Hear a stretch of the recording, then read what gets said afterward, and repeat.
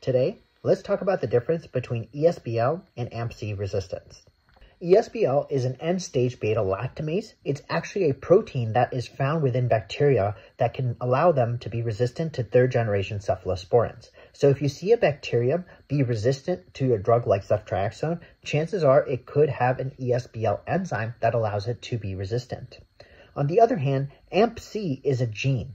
It's a gene, and so some bacteria, if they have the AmpC gene, they can actually turn the gene on and allow themselves to become resistant to ceftriaxone. So they may not even be stated to be resistant to begin with, but it may say that this bacterium has an AmpC gene. And if it has that gene, you should know that these bacteria have the ability to turn that gene on and become resistant.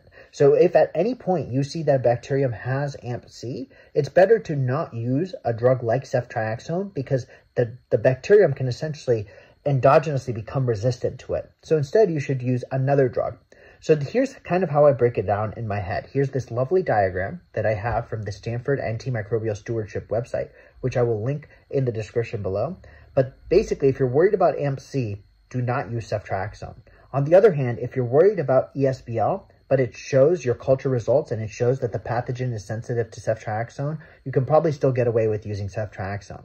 But if your pathogen says that it's AmpC, and even if it says it's susceptible to ceftriaxone, I still wouldn't use ceftriaxone because it can turn that gene on. So I hope this helps. Definitely check out the website, and I'll see you all in the next short. Thanks for watching. Peace.